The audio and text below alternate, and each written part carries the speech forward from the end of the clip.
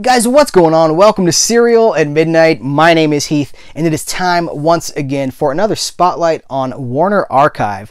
As you know, from time to time, we like to shine a light on the Warner Archive collection and highlight and look at some of the awesome releases that are constantly coming out from Warner Archive each and every month. And since our last Warner Archive Spotlight, we've gotten our hands on a whole bunch more cool new releases that we are just dying to talk with you guys about, including the highly anticipated Tex Avery Screwball Classics Volume 1. That Volume 1 is very important. We're going to get to all this in just a second. Here at the top, I want to say, what is Warner Archive? Warner Archive is a distribution arm of Warner Brothers. Warner Brothers has an incredibly deep vault of titles, including thousands and upon thousands of movies, TV shows, and cartoon theatrical shorts. And Warner Archive is a way for them to get maybe more fan-based films, stuff that might not be million sellers, but for the film fan to get that directly in the hands of the customer. And it's also worth noting that every single Warner Archive Blu-ray is pressed, not burned. So with that out of the way, let's dig into these amazing titles, starting with the Tex Avery Screwball Classics Volume 1. In the short time that I've had this and have been watching these cartoons, I turned to social media to kind of help promote it and to just say, I'm so excited. And my line is that it feels like Christmas. And I'm not exaggerating. That is how I feel. To have these famous Tex Avery cartoons that are represented on this volume. There are 19 cartoons on this volume, which is Volume 1. To have these restored from their 4K restorations from the finest surviving elements. There's a whole story. You guys, if you listen to the Warner Archive podcast, which please do, the most recent installment, the most recent episode of the Warner Archive podcast is entirely dedicated to this release. Animation historian Jerry Beck is on to talk about the history of Tex Avery, his time at MGM. These cartoons are MGM cartoons. What makes it, what are his trademarks, the surviving materials, where they got this stuff, how these were restored. So educational. I've listened to it twice. It's about 49 minutes long, and I've listened to it twice because it is packed with information, and I'm going to be listening to it again. I hung on to the podcast so I can revisit it because it's super educational. But guys, the original nitrates, nitrate film, as you know from the movie Inglourious Bastards, highly combustible, and it is lost. There was a fire. The original elements for many of the Tex Avery shorts are gone, so they have gone to the next best thing, which is first and second generation prints of these shorts, and these are restored in 4K, and they look good. They look really, really good. I've never seen the cartoons look this good before. And for those of you who are like, is that from The Mask? Is that the cartoon that Jim Carrey watches in The Mask? Yes. That was a tip of the hat to an homage to Tex Avery, who was one of the kings of cartoons. I think if we were to do a Mount Rushmore of cartoons, a lot of people would put Tex Avery on that Mount Rushmore. He might even be the Lincoln Monument. I don't know. But these cartoons are just amazing. There's 19 of them. They are divided. There's the first page of the cartoon menu is just general cartoons. And then there's a section for Screwy Squirrel, which was think about Bugs Bunny, but less redeemable. Just kind of like a total agent of chaos. There's no nobility. There's no not a lot of redeeming qualities to Screwy Squirrel. Then there's a whole section of Droopy, because it was Tex Avery that really brought Droopy to life and made him the superstar that he is. So now I've also heard a lot of people say, well, there's an old Laserdisc set and there's an old DVD set. Yes, first of all, this cover itself is an homage, in my opinion. No one has told me this. I kind of just think this, but this seems to be the DVD, the very beloved French DVD box set of Tex Avery cartoons, had a cover very similar to this. I believe this is an homage to that French DVD cover. It's not a one-to-one comparison, but it's pretty close to it. There's just a few slight differences. And I think that's really, I don't think it's an accident. Also, we're talking about those Laserdisc versions from way back in the day. Here's the thing. Until now, most of these cartoons have never been presented on home media uncut. The Laserdiscs cut edited episodes. That French DVD set also cuts. Here we have restored fully their full running time. The thing is, they're a little bit they're a little bit naughty. They're constantly breaking the fourth wall. These cartoons are so smart. I don't want to emphasize the word genius, but I really do think that Tex Avery's cartoons are genius. They're constantly breaking that fourth wall, talking to the viewer, talking to the audience in the theater, acknowledging that they're cartoons and changing the rules of what a cartoon can do. And that was so revolutionary, so cutting edge, such a breakthrough for the 40s and the 50s to have already been messing with the formula. They're so good. They are laugh out loud funny. They're a little bit naughty, but they're delightfully naughty. These are not for children. That's the thing. These theatrical shorts, you know, like Popeye, like so many, like the Looney Tunes, not aimed at children. They were aimed at adults. And if kids saw them, that's fine. It's not like they were adults only, but they were aimed at adults. And so the humor is for adults. And it's really great stuff, you guys. So we need to support this release. I got to tell you, that podcast that I'm telling you guys about, they say that they had released a droopy DVD set to test the waters on what a Tex Avery market looked like, and it undersold based on what they were hoping it would sell. It did not meet their hopes as far as the sales go. But this is our second chance. They said it's because of the positive reception of things like the new Popeye restorations that we've talked about here at Serial at Midnight. I don't know that they name checked this, but I'm going to say this: the enthusiasm over things like Johnny Quest and the Jetsons. Animation restoration. If you saw our best of 2019 video, several Warner Archives animation restorations ended up on our list because they've done fantastic work. This is testing the market once again. This is volume 1. One of the reasons they're doing this is because these are still in the process of being restored. This is what's available now. So I would say if you want more Tex Avery 4K restorations on Blu-ray and high definition, we have to support this release.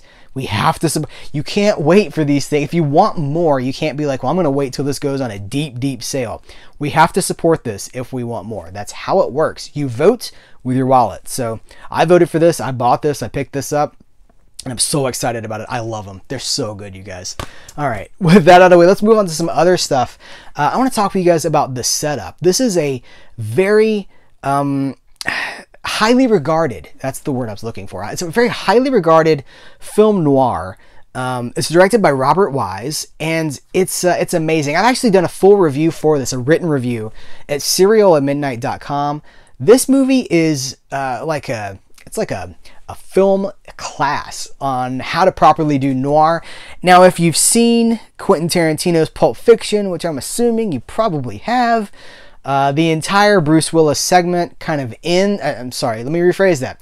The Bruce Willis segment of that movie kind of begins where the setup ends. I think that the entire watch, your father had a watch, and you know where he kept that watch. I think that all of that is kind of an homage to the setup. I think that's Tarantino paying his respects, tipping his hat to the setup and the classic film noir of, what year is this? I can't remember. 1949, RKO. You guys, this is so good. This originally came out in a box set. I believe it was the Film Noir Collection Volume 1, accompanying such greats as Out of the Past. And it has a commentary with Robert Wise and Martin Scorsese. Robert Wise, the director. Of course, Robert Wise also directed The Sound of Music, West Side Story, Star Trek, the motion picture. He knows a thing or two about making lasting cinema. And he's talking with Marty Scorsese in the commentary for this movie. So it's fantastic stuff. To have this in high definition, I'm telling you guys, it's super short. It's an hour and 12 minutes, but it wastes nothing. It is as close as I think a perfect film. It's as close to perfect as I think a film can get. I adore this movie. Please go check out my review at serialatmidnight.com.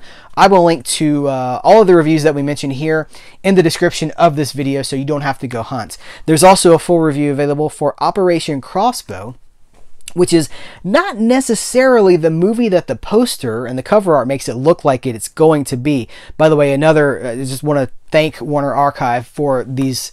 The covers are almost always the original posters, which I think is classy AF. Love that they represent the iconic imagery of these movies. This is Sophia Loren, who gets top billing, but she's not in it all that much. It's just she was the biggest star in this movie. Sophia Loren, you guys, 60s glamour at its best. George Peppard, Now my generation knows George Peppard from the A-Team, as Hannibal from the A-Team, but of course he was in many, many great movies, including Breakfast at Tiffany's. Who else? Trevor Howard, John Mills. This is a very cool World War II.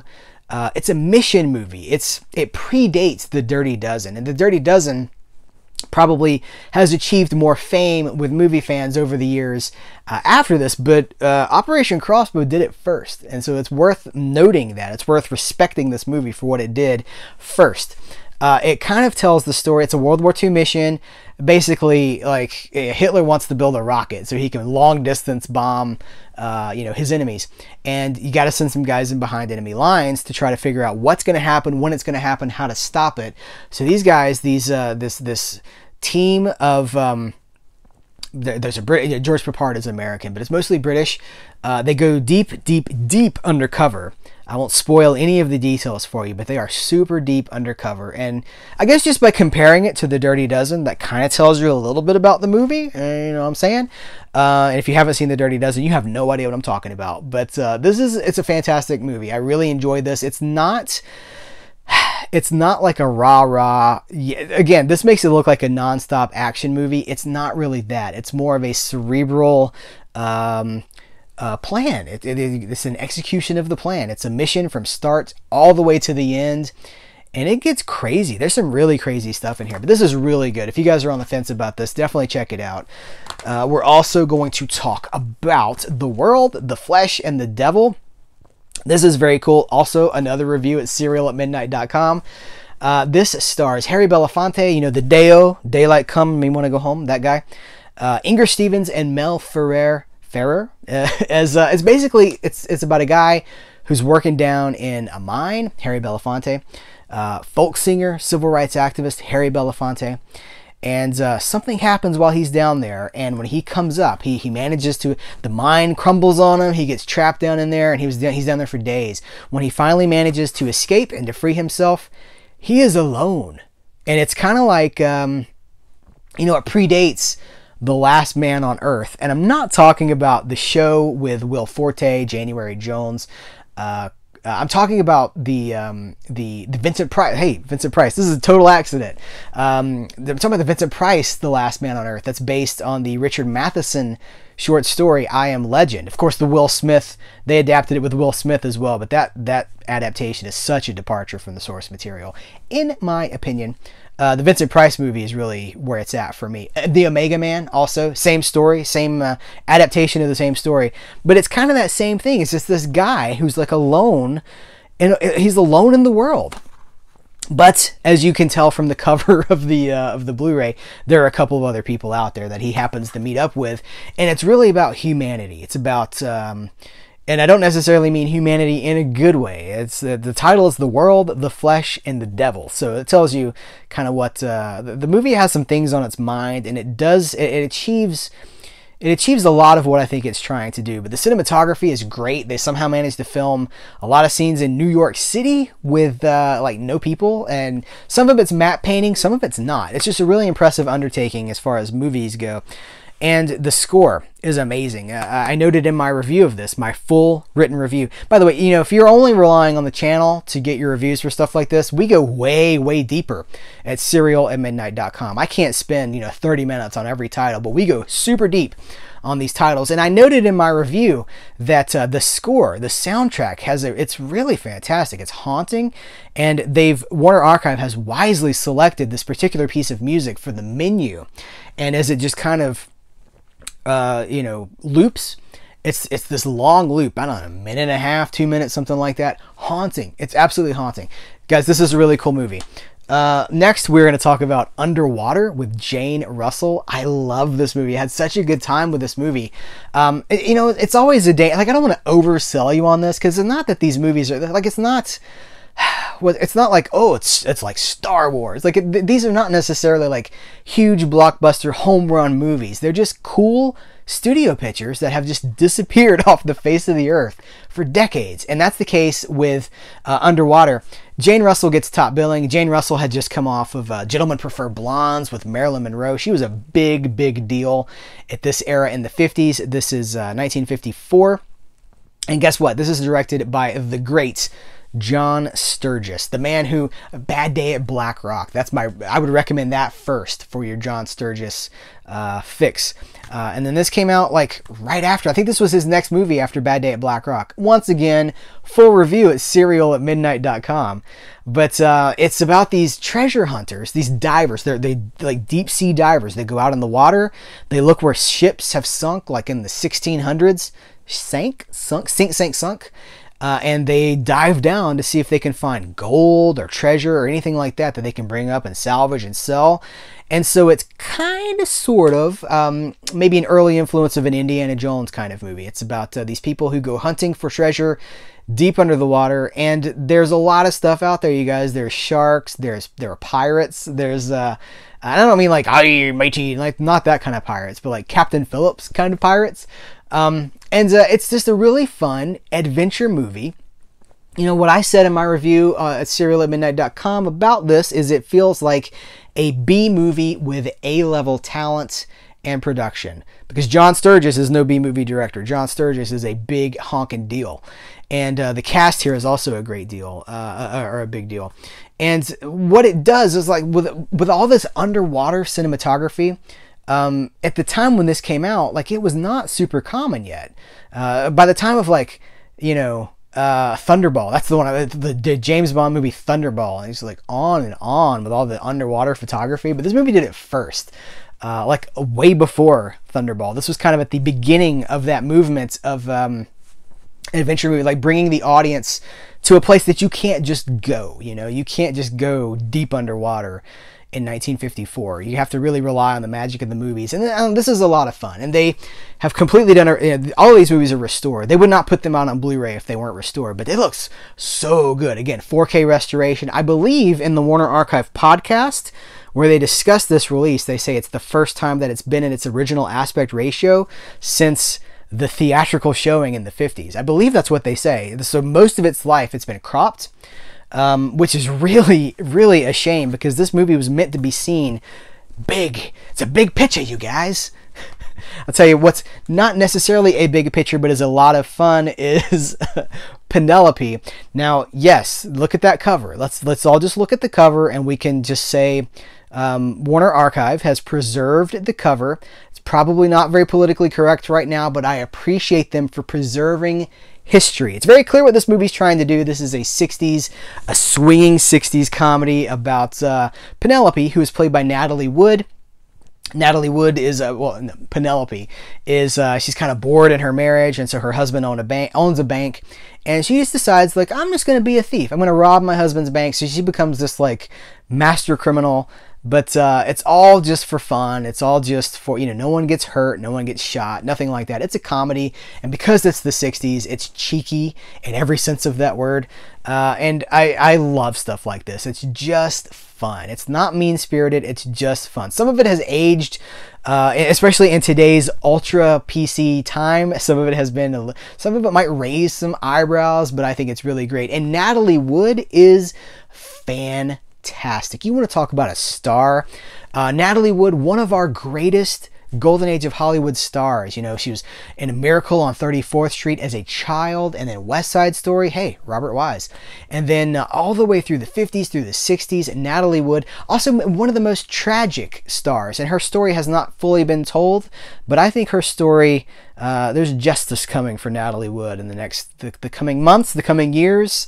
The book is not closed on Natalie Wood. And thanks to Warner Archive for giving us these deep catalog titles that star people like Natalie Wood. You know who else is in this movie? Is Peter Falk. Columbo. Peter Falk. Also, you know, so many of you guys might, you're like, I don't know Columbo, but I know The Princess Bride, and I know that grandpa, Fred Savage's grandpa, is like, and maybe this is a kissing book. That guy, that's Peter Falk, who I love, is Columbo, and he was always Columbo. Every movie that I watch him in, he's basically doing what would later become Columbo. He's like, you know, I just can't help but think that maybe I got this thing all figured out, but there's something I can't wrap my head around, and maybe you can help me figure it out. That is just his lovable, clumsy, but smarter than you think he is. So I don't know. I had a lot of fun with this one. And then last, but certainly not least, I want to talk about Two on a Guillotine. Now, this is directed by William Conrad, who I think a lot of people will know from his, he was a star of a TV show in the 80s, Cannon, if you remember Cannon.